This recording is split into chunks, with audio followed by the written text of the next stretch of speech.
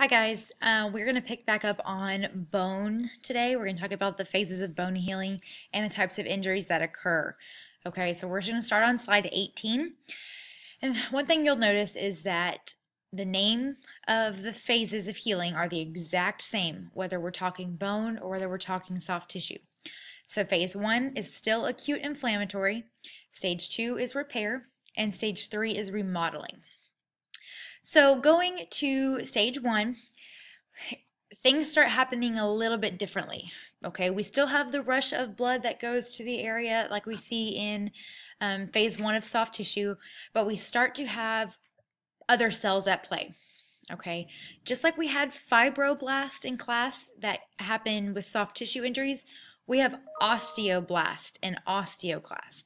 Every time you see the word osteo, O-S-T-E-O, that means bone. Okay, osteo bones. Okay, blast and clast are going to be the exact same thing.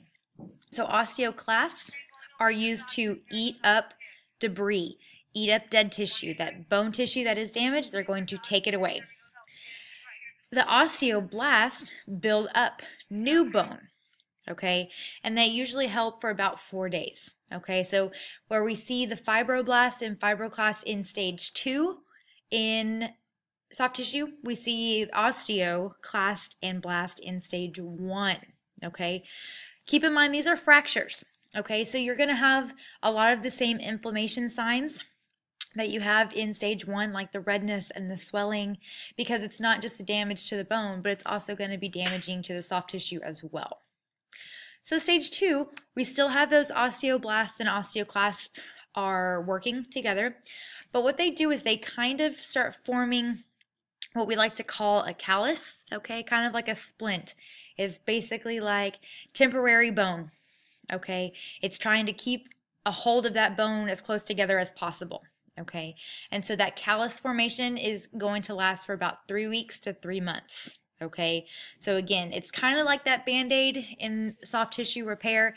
It's kind of a quick fix trying to hold things together while your body can slowly start healing itself again.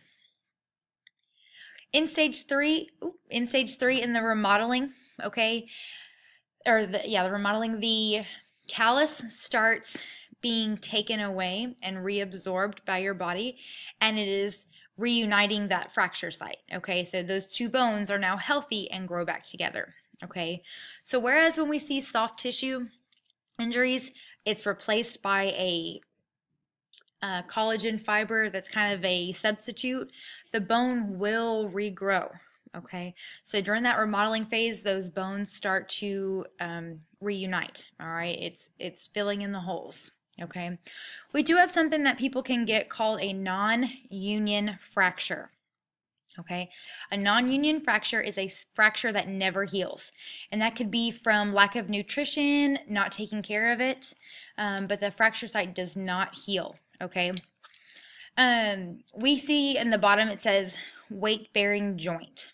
Okay, and what any weight-bearing joint is, when you're walking, is it bearing your weight? Is it causing the pressure? So like your ankles and your knees, okay, every time you take a step, they feel that weight, all right? So any injury to those areas are going to take longer to heal because they're constantly being used. Okay. All right, we have the different types of injuries. Okay, so we're going to go through these. Keep in mind, if it is a bone injury, we're talking fractures. Okay, fractures, fractures, fractures. The first one that we have is a dislocation. Okay, a dislocation occurs in any joint, okay? And as a reminder, a joint is anywhere two bones are connecting, okay? Anywhere, all right? The picture shows a hip, okay? And your hip should be a nice ball and socket joint, okay? That diarthrodial ball and socket joint. And if you can see that picture on the top, you can see that there's an open gap right here because that ball is out of the socket, okay?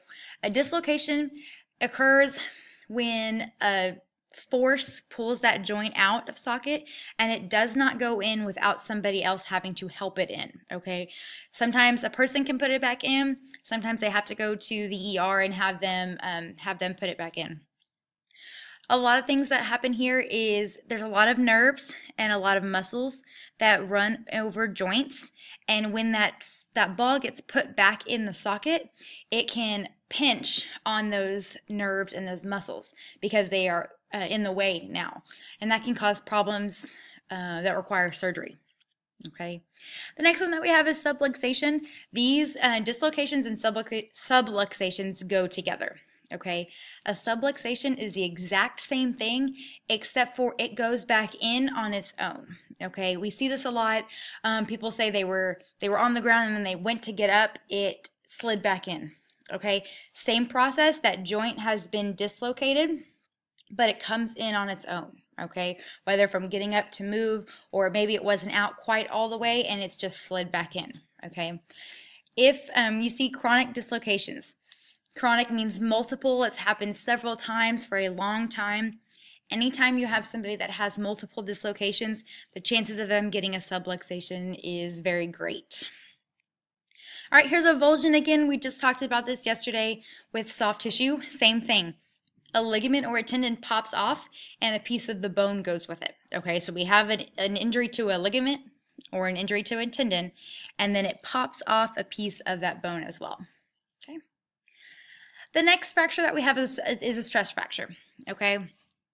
Stress fractures we see in overuse.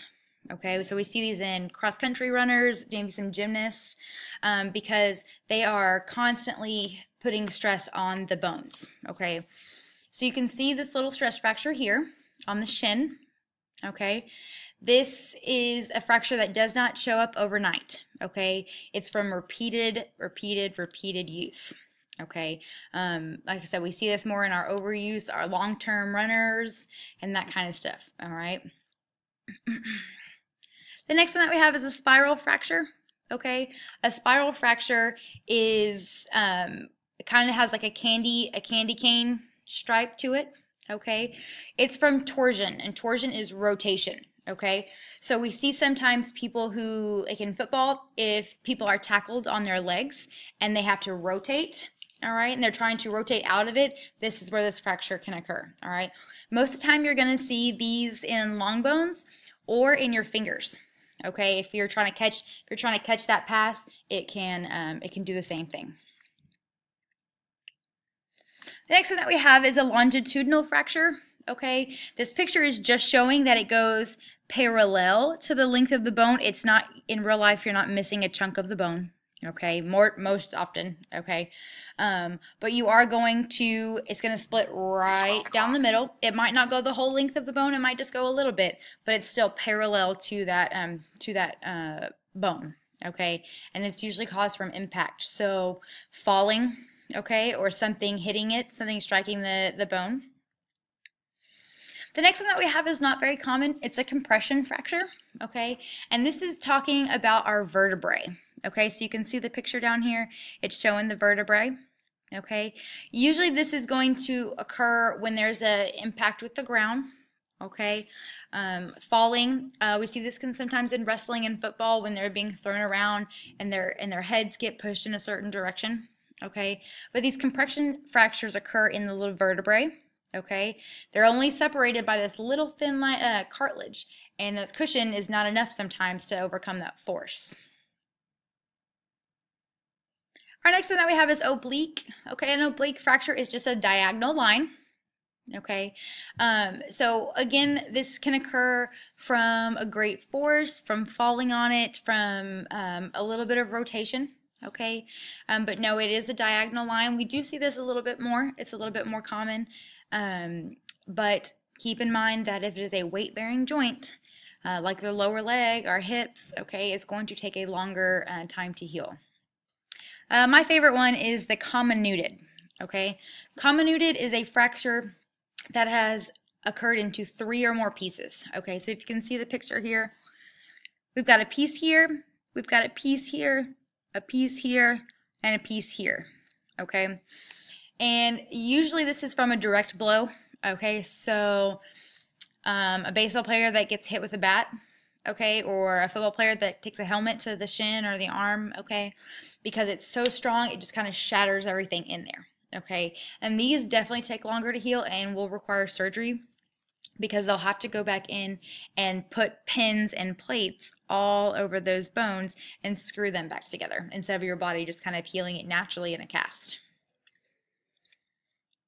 Next, we have green stick. All right, a green stick fracture only occurs in adolescence. It only occurs in children because just like when we're going from 270 to 206 bones, those bones are still, squishy is not the right word, but it's still a little movable, okay? They're not quite as hard as they should be.